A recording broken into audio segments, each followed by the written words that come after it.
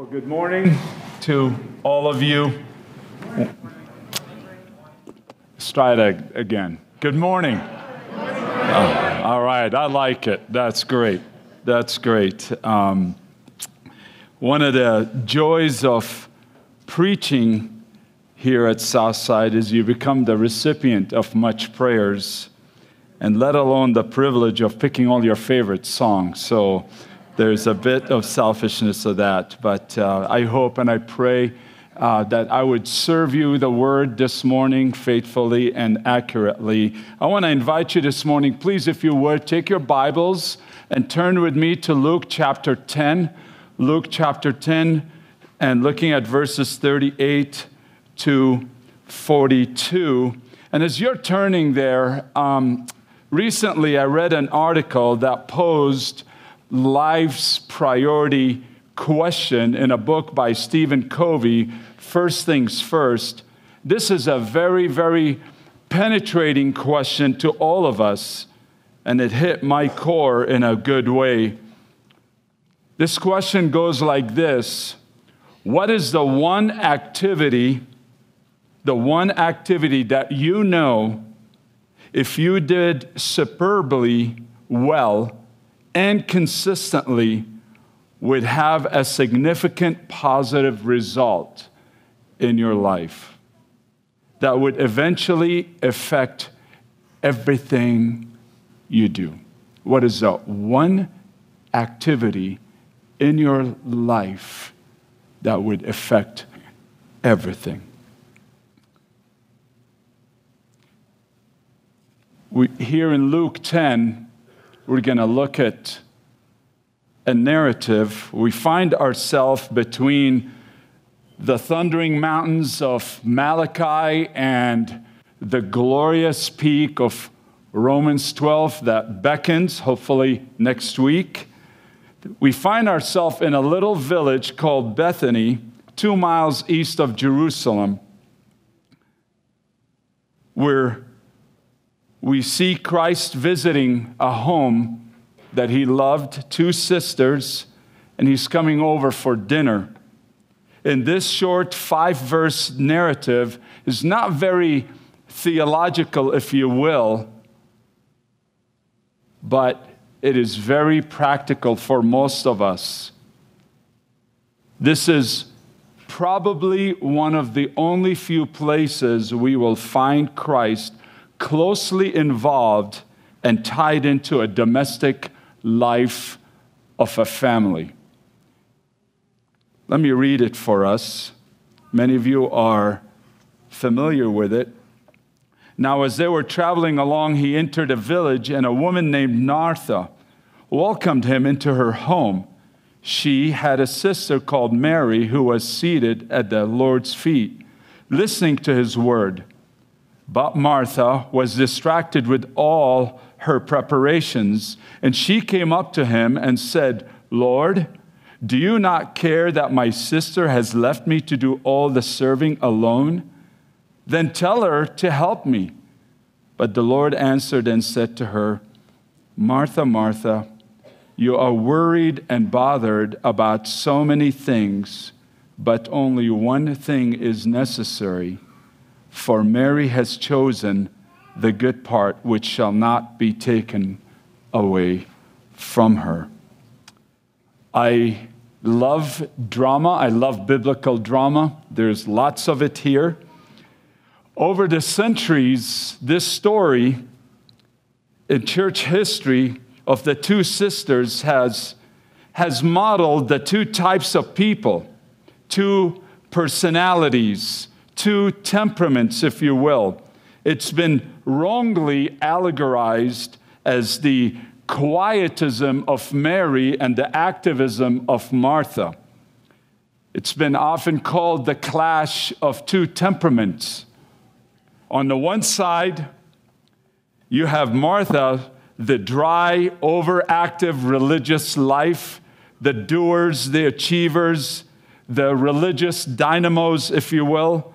They're about commands and obedience. They're about service. They're about the effective life is the active life. They're the religious G.I. Joes, if you will.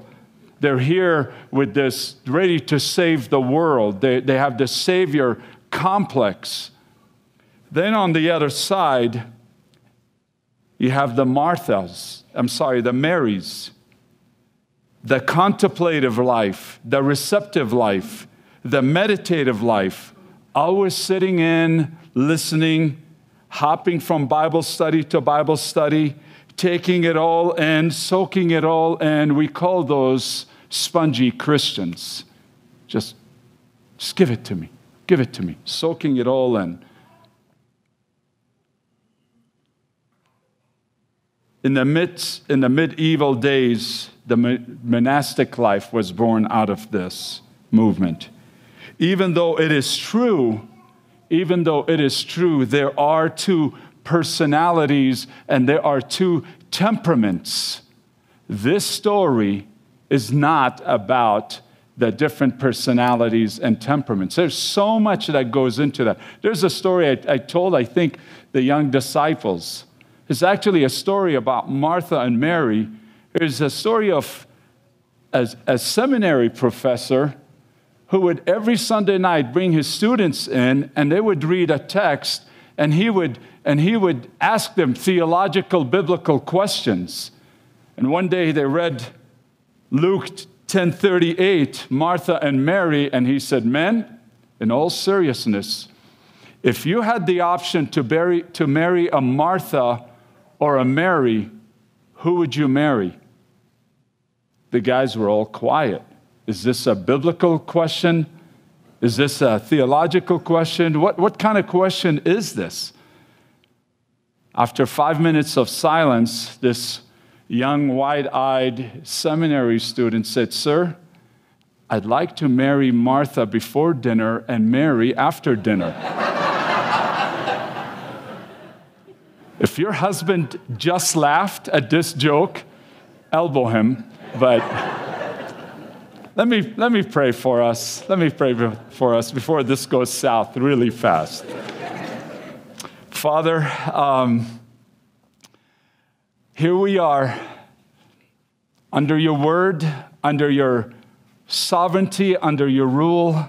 Father, your family, brothers and sisters, Lord, your bride, your body is gathered together to look to you, our shepherd and our Lord. Father, would you please come to us this morning in your word? Father, would you come to us in your spirit and by your spirit? Would you please fill our hearts with sweet adoration? Would you please confront our hearts? And would you please renew, restore, and keep our hearts always, Lord, always in and by your presence and in and by your word this morning. So please, Lord, give much grace this morning in Jesus' name.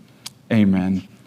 This is a sermon, this is a message, this is a story. Really, it's more about keeping the heart.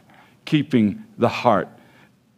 Let me propose for us that the effective life and the receptive life are but one.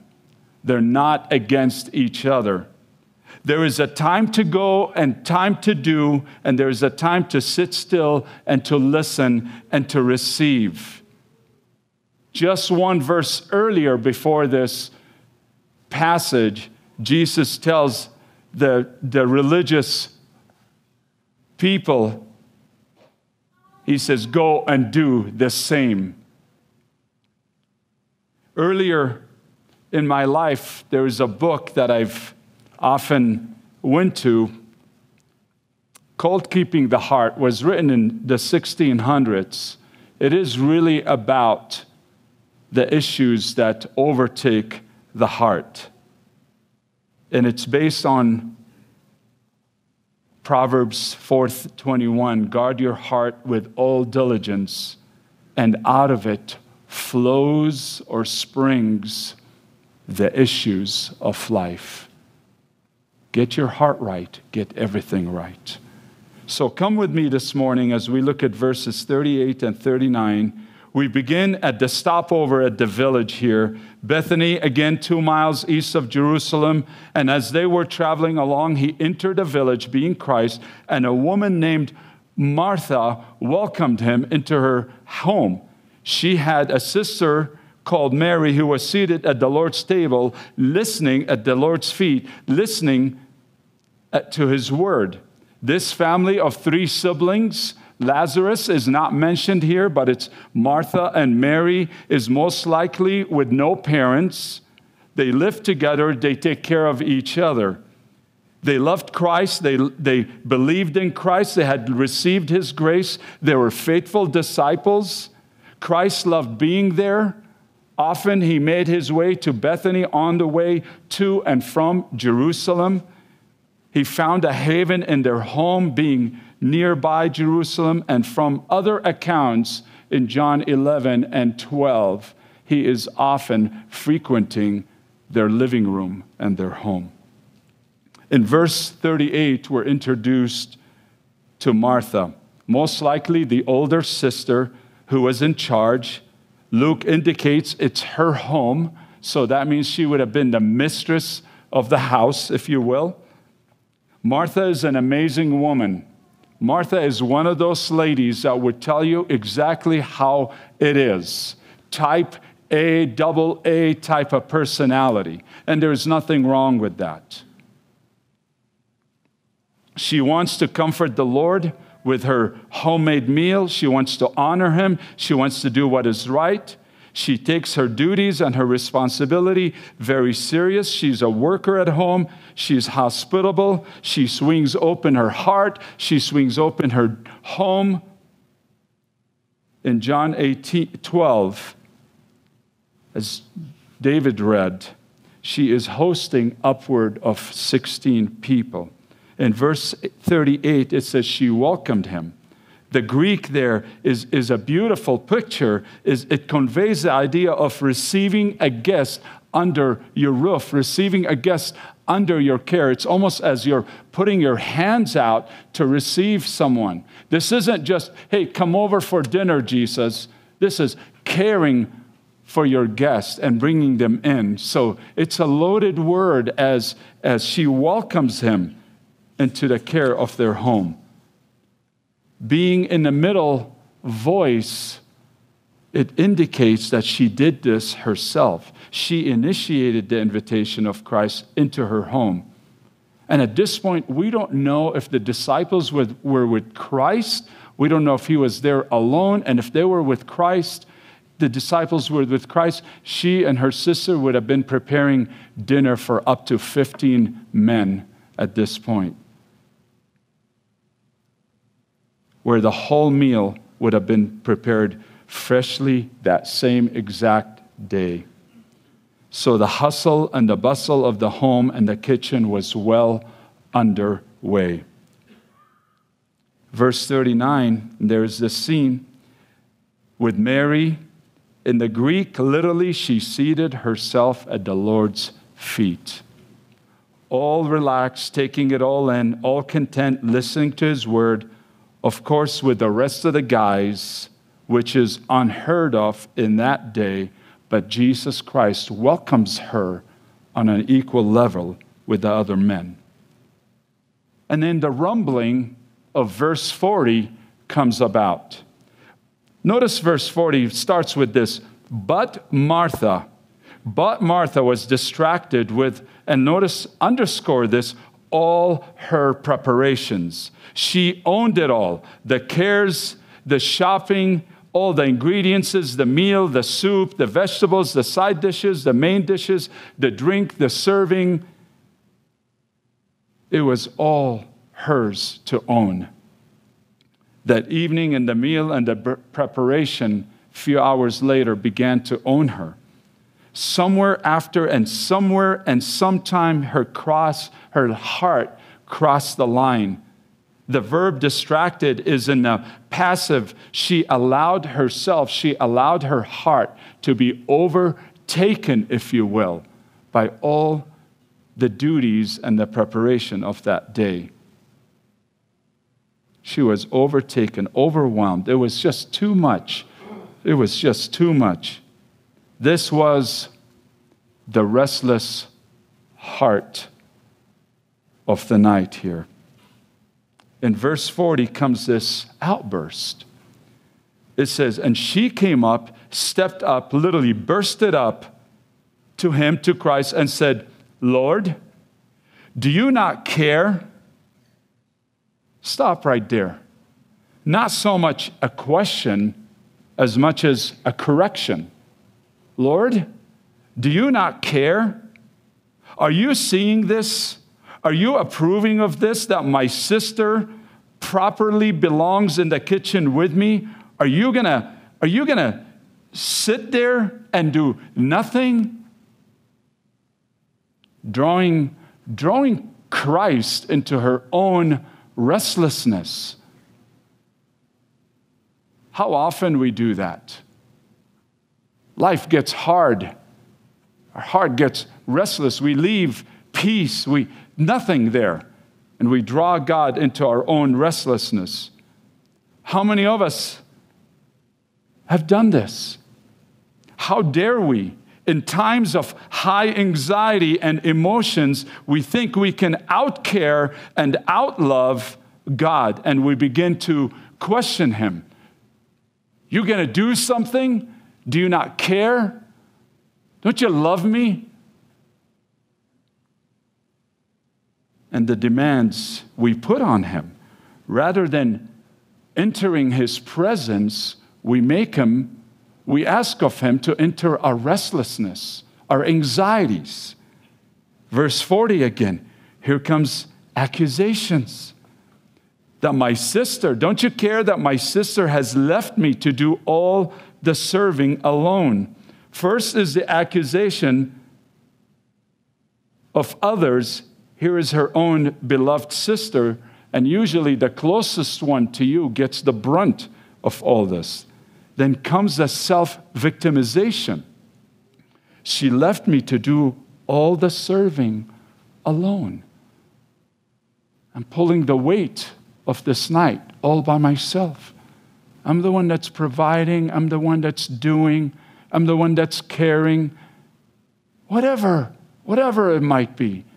There's this, you leave the covenant type of attitude to a contractual attitude. We do this in our marriages.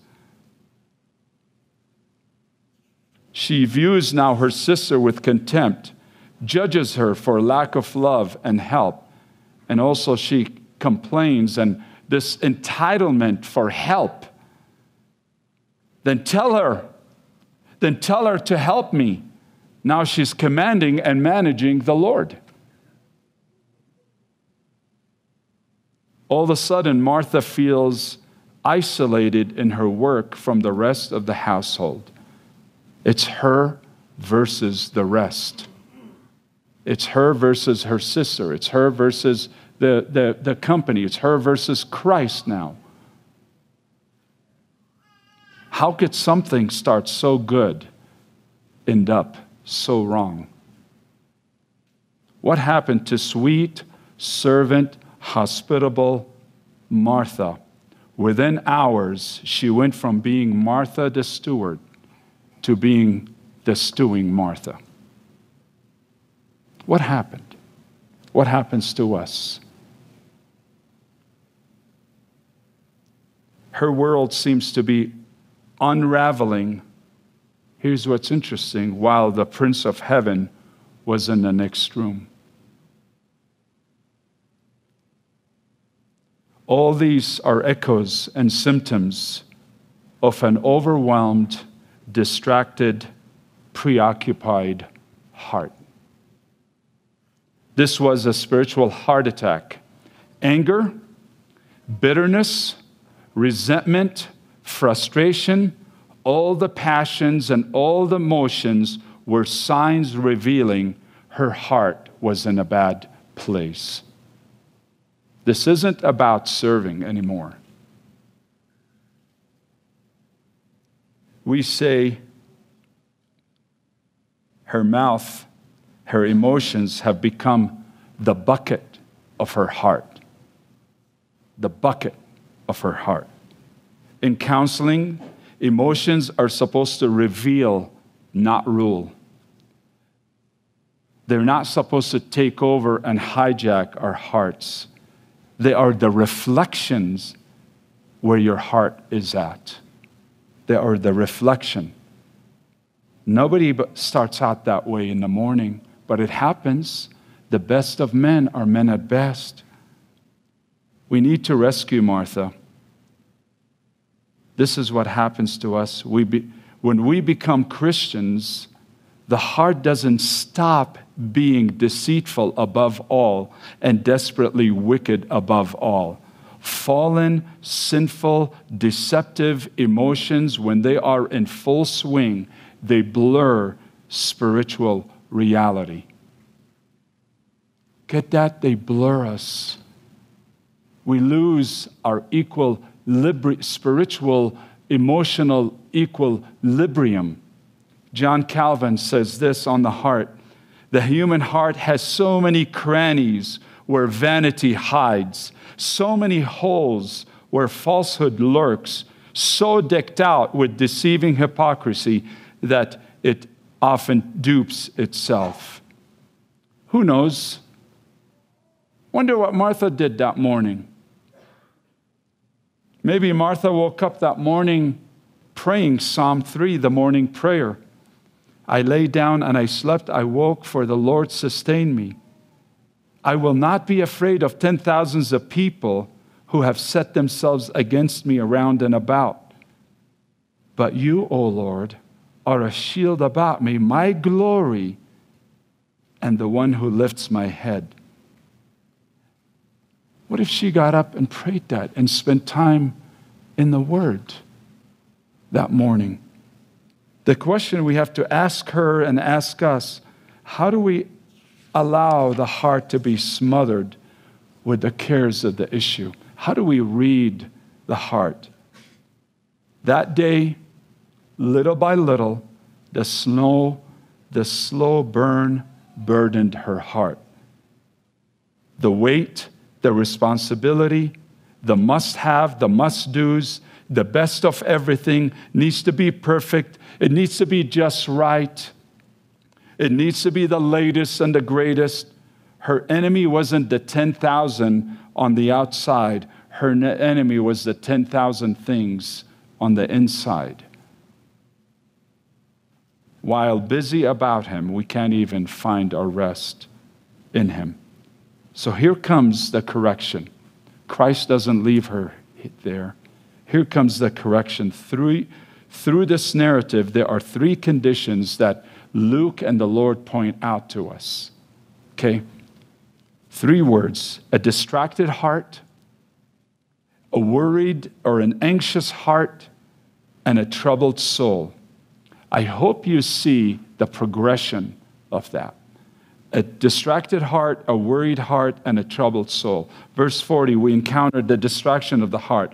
But Martha was distracted with all her preparation. Martha seemed to be overwhelmed with this distraction. The word distracted here is to be cumbered, to allow your heart, to allow your mind to be dragged around here and there, back and forth, to be pulled apart by these scattered anxieties, if you will. It's like a mop, back and forth. One anxious thought after another, one worry after another. That's what it means to be distracted.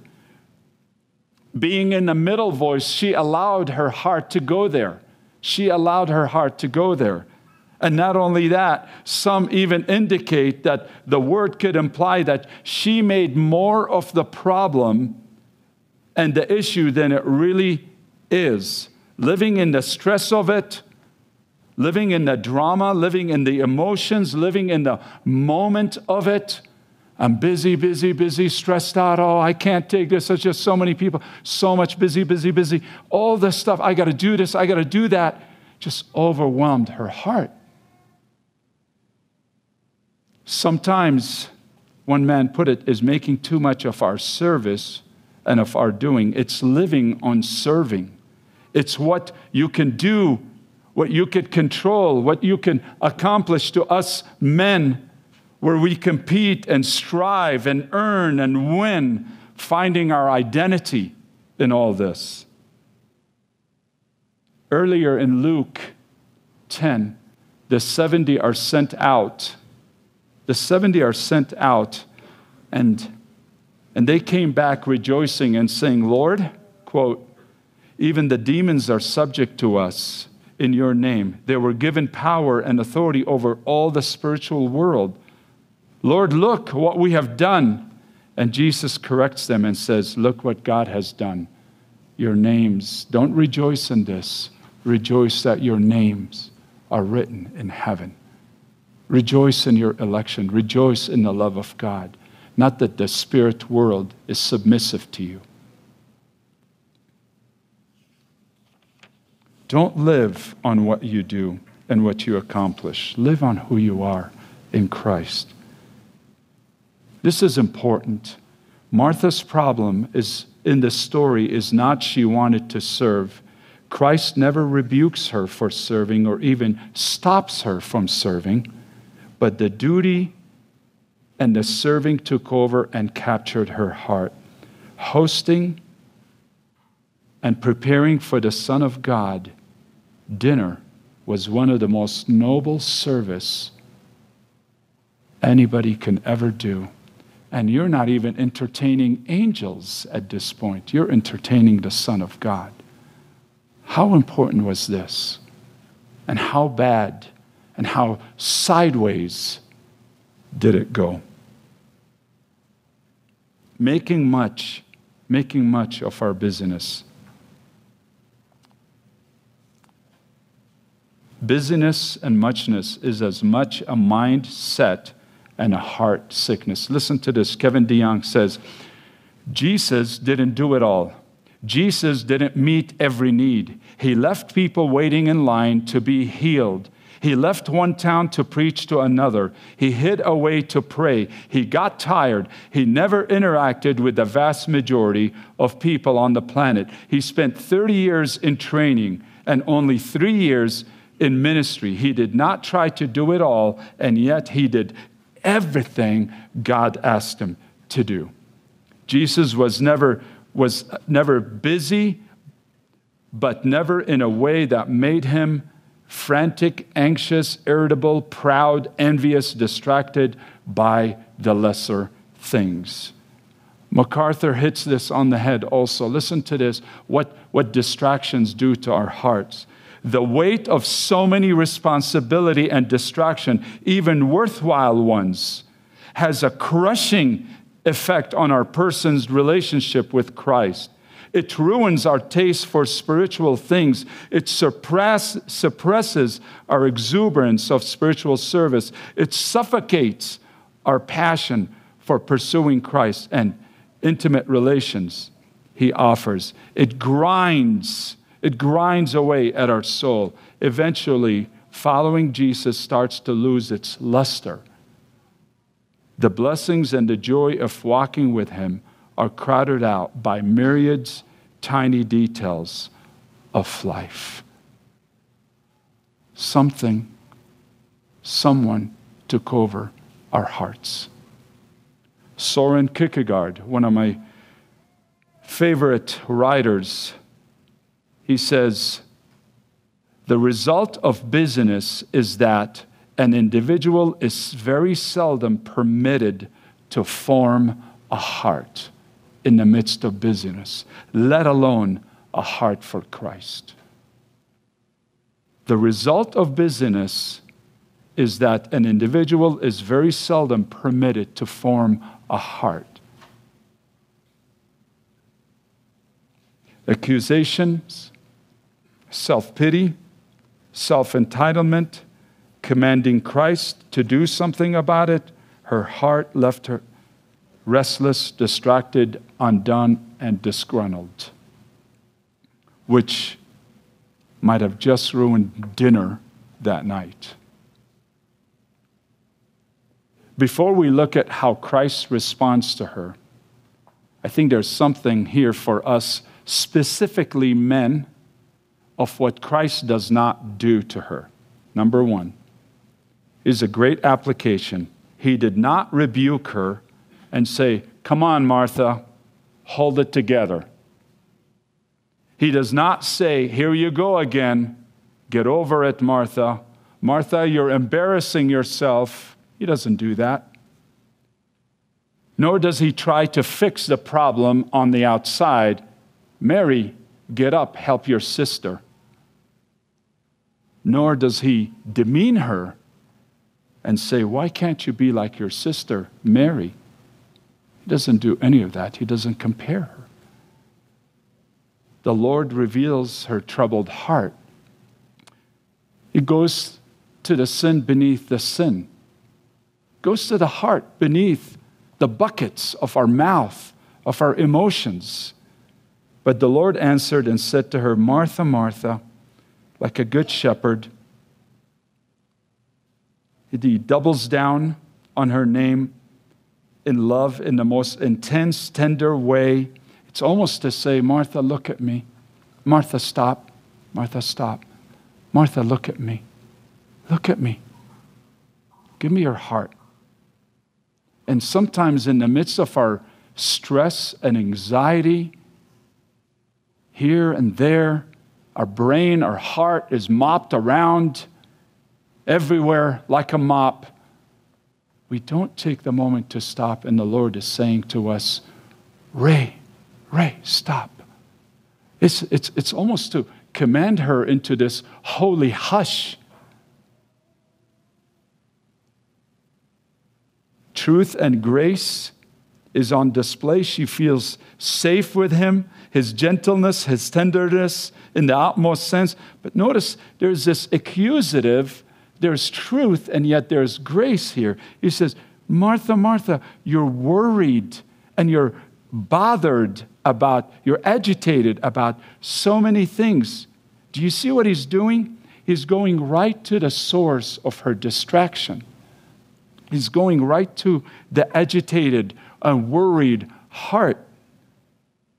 The heart is mentioned 981 times in scriptures. It is called the inner life of every person. It captures the unity and the complexity of our very being. It's the command center. It's our comprehensive core.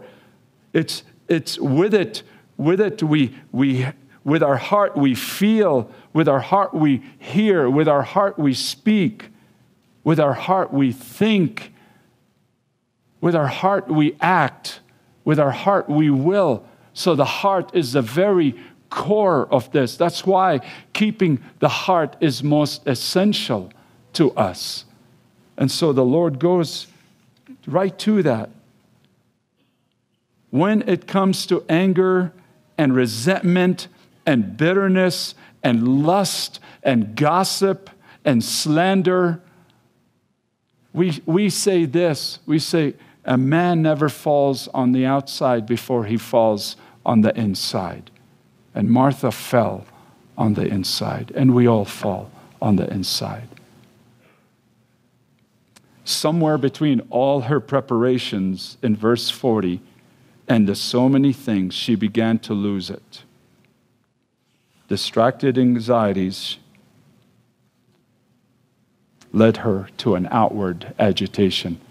Modern day Martha, she could have been passive aggressive, gave the Lord the silent treatment, gave Mary the silent treatment. Don't talk to me, leave me alone. She could have said all these things and done these things. Her hospitality and her delight had become drudgery. We all have these seasons. We all do. Worry. We're weary, disillusioned, discouraged, disappointed. Your relation with God feels distant. Your love for the Word has grown cold. How many times I've walked up here and taught Sunday school, and I prayed as I was walking up, Lord, I feel like an empty, cracked, dry, distracted vessel this morning. Would you please come? Would you please fill? And would you please help? We all have those days. Life's duties and life's affair don't line themselves up in perfect order. So read your heart.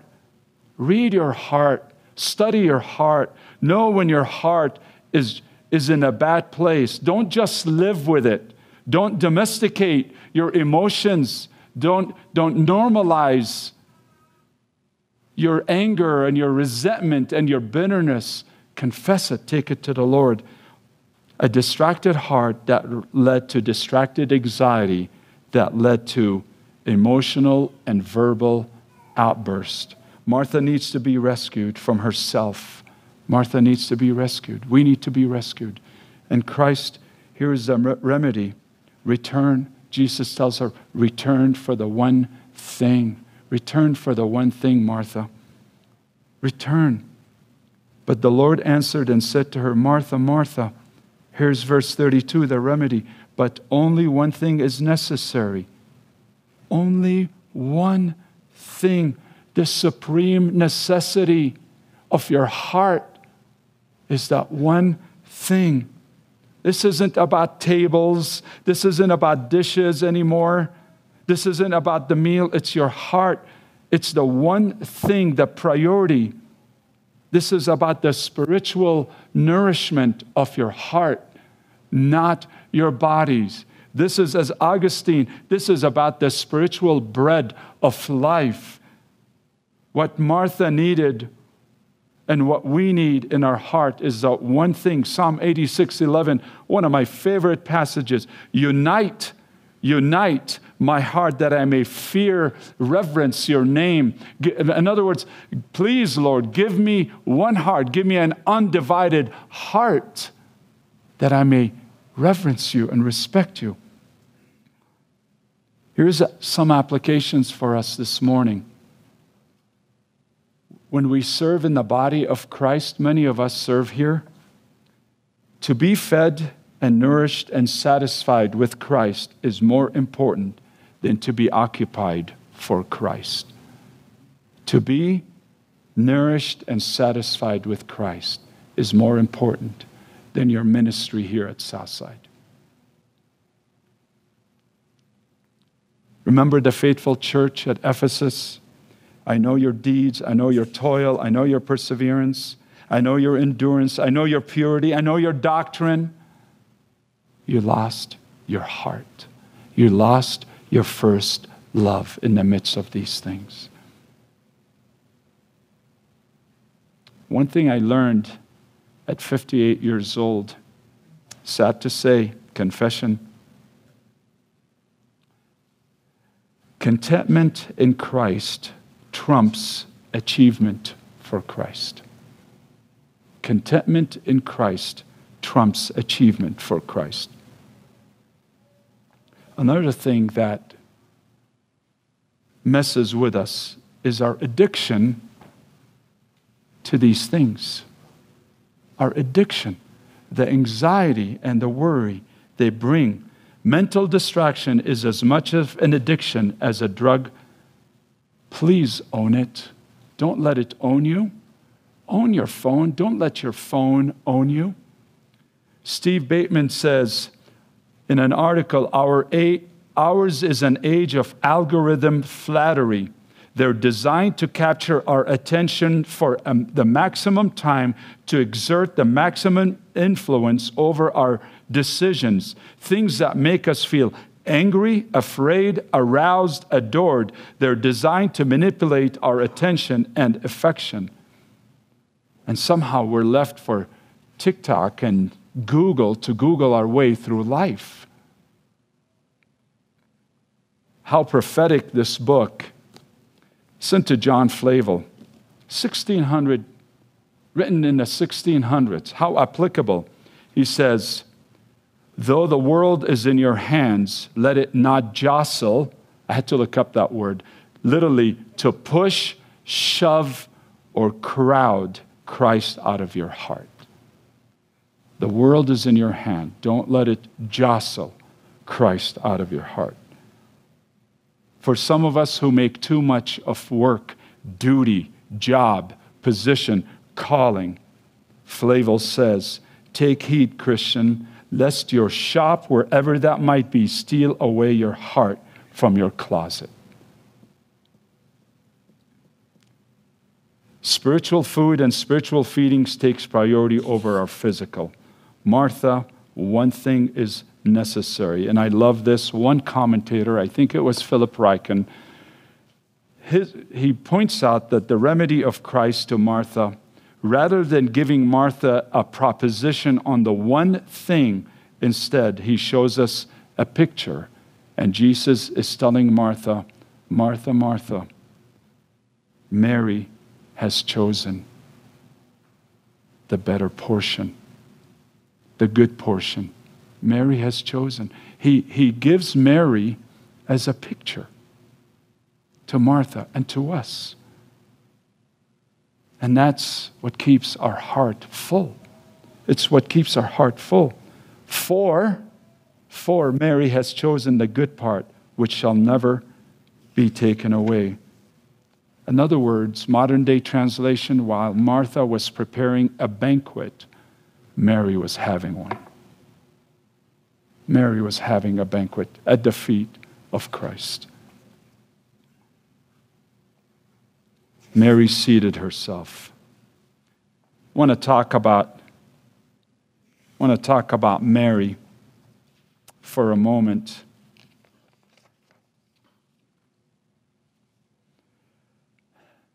Earlier in the story, when Christ came in, the Greek, it says, Mary seated herself at the feet of Christ, listening to him. Notice Christ does not say Mary chose better, but Mary chosen the good portion. Not the better portion, but the good portion.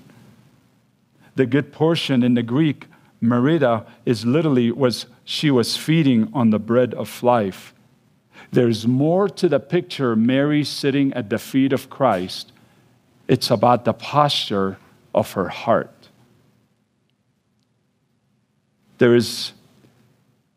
Mary is an amazing woman for us. Every time we find her, she's mentioned 3 times in scriptures. Here, in John 11, she kneels at Christ's feet and weeps. And in John 12, she prepares his feet. She either is a disciple, she moans at his feet, and she serves him for his burial. Every time, somebody said Mary graduated from the college of the feet. That's the posture of her heart, not just her body. She's with Christ constantly.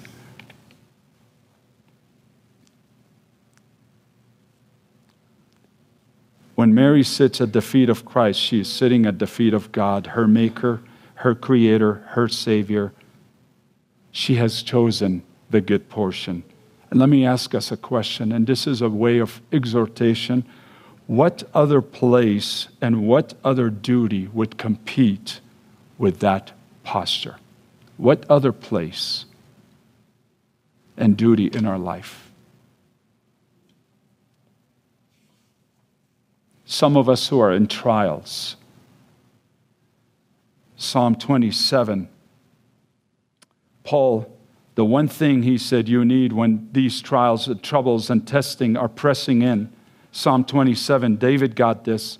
When evildoers came upon me to devour my flesh, though a host encamp against me, though war rises against me, all surround me, no place to escape.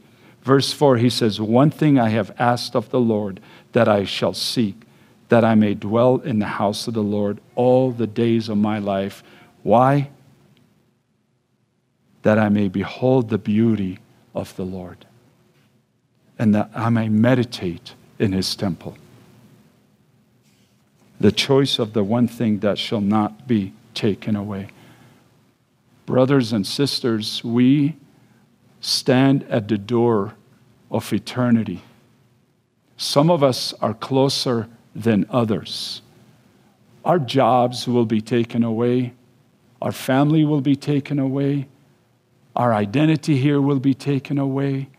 Everything that seems meaningful here on earth will be taken away.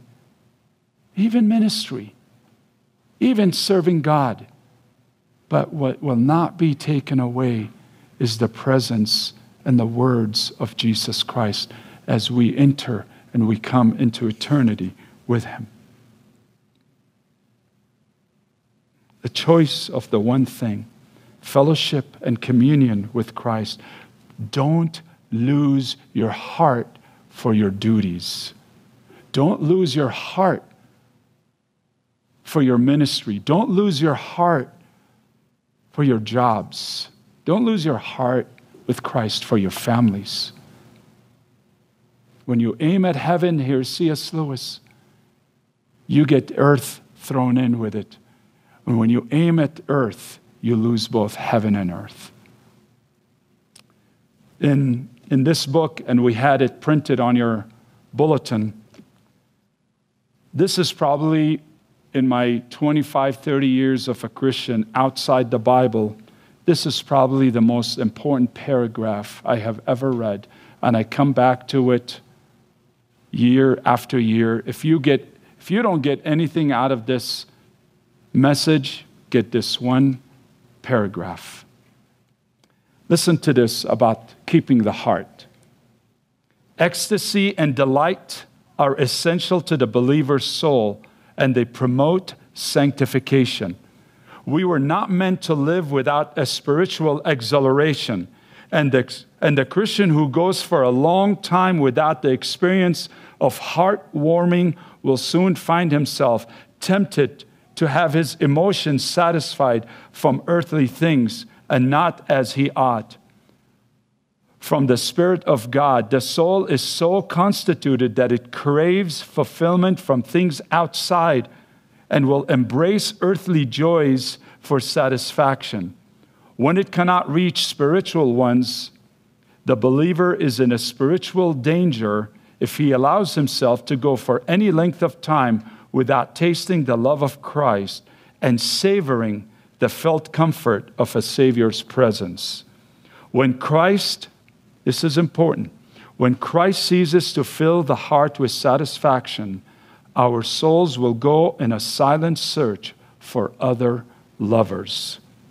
By the enjoyment of the love of Christ in the heart of a believer, we mean an experience of the love of God shed abroad in our hearts by the Holy Ghost, which is given to us because the Lord has made himself accessible to us in the means of grace. It is our duty and privilege to seek this experience from him in these means till we are made joyful partakers. In other words, next time you feel distracted, dry, emotional, get yourself by the means of grace under the waterfall of his grace and read Christ. As you read the word, read Christ into your heart. The one thing, read Christ into your heart. While most of the disciples missed the death and the resurrection of Jesus Christ, these two ladies, from sitting and having Christ at his home, Martha in John 11 confessed the reality of the resurrection, and Mary understood the burial and the death of Jesus Christ and anointed his feet. Serve with all your heart. Serve your heart out. But serve out of the fullness, not the emptiness of your heart. Serve out of a Christ-filled heart. And don't get all resentful and dutiful and bitter and agitated and anxious and worry. Bring that to the Lord. Amen. The greatest commandment, to love the Lord your God.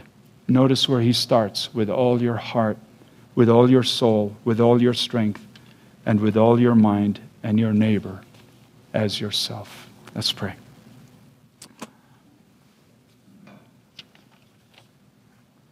Father God, I thank you for the life of these two saints. Thank you that they were canonized for our encouragement, that they were canonized to confront every wayward, distracted heart in us, Lord. Father, in times of troubles, trials, temptations, you have helped us to keep our hearts, Lord, by keeping it on the one thing and by keeping it on you, Lord. Father, I pray that you would make each and every believer here, brother and sister, give them the art and the mastery to keep their heart, Lord, to guard it with all diligence, that, Lord, that the issues and the stuff of life would flow in the aroma of Christ. We thank you, Lord. We love you, and we want to honor you in all that we do, Father God. In his precious name, amen.